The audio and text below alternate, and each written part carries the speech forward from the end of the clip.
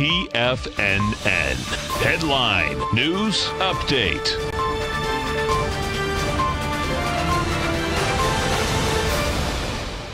Hi everyone, Basil Chapman, host of the Tiger Technicians Hour that comes straight up after this noontime update. So, TFNN, we're looking at the Dow down 25,953, down 31. See these little candles? 4 days ago, a little candle makes a recovery high right there at 26,000.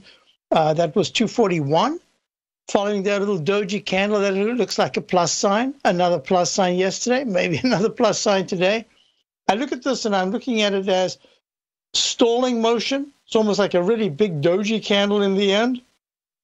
And we're going to be following this real closely. There's just a really good chance that next week we start to see somewhat lower prices with the high of made 4 days ago, the high for at least the short term. That's the way I'm looking at it. MACD is finally just crossed negative. First time since January the 3rd when it broke to the upside. Stochastic still good at 86%. Now let's just run these other numbers. The S&P, actually the S&P has just been a tad at times stronger than the Dow. It is at 2789, down 2.5. Same thing, three little candles after that recovery high at the 28. Is that 13, I believe? Yeah, 2813.49 level 4 days ago.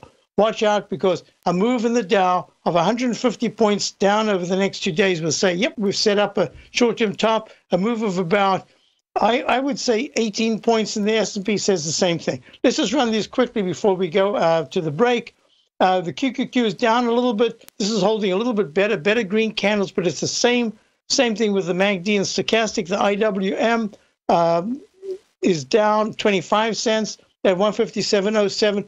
We're watching these really closely, beginning to run out of upside energy. Doesn't mean to say you can have a little spike to the upside, but I think that we're looking at more of the weight to the downside. Let's go to gold. Gold was down when I last looked. It's down 4.5 at 13.16. Silver's also down, but the dollar is not rallying commensurate with the pullback, but it is up a little bit. The dollar now it's a little bit down. It's down 3 ticks at 96.12.